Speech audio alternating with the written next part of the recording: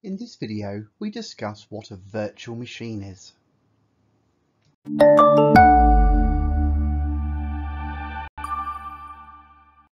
So a virtual machine is a program that has the same functionality as a physical computer.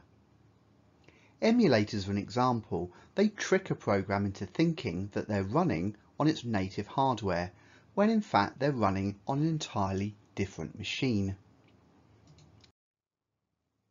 Arcade games from the 1980s can be emulated on today's hardware.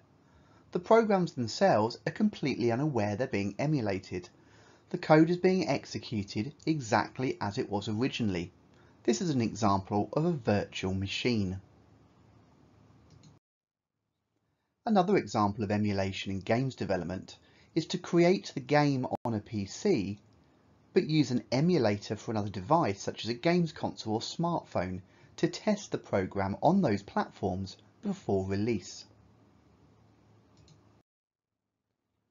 This technique can be used to support a large number of virtual servers spread over a small number of physical servers. So here we have 4 physical servers, but they're running 6 separate virtual servers. As demand on the network increases, additional servers can be spun up and the load balanced across the different physical devices.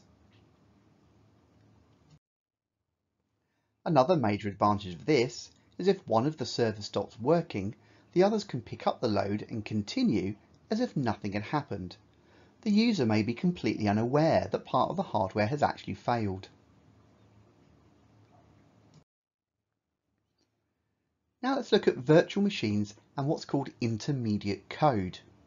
Now the Java programming language is a good example of intermediate code running on a virtual machine. Java code is designed to run on many different platforms.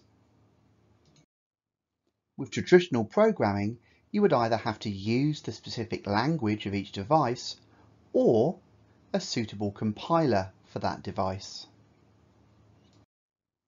Java gets around this by compiling its code into a kind of halfway house known as bytecode or intermediate code. This code is then translated by the Java virtual machine, the JVM, which is run on the target device.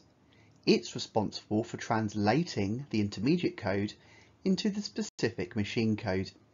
This process makes the Java code highly portable between different devices. Having watched this video, you should be able to answer the following key question. What is a virtual machine?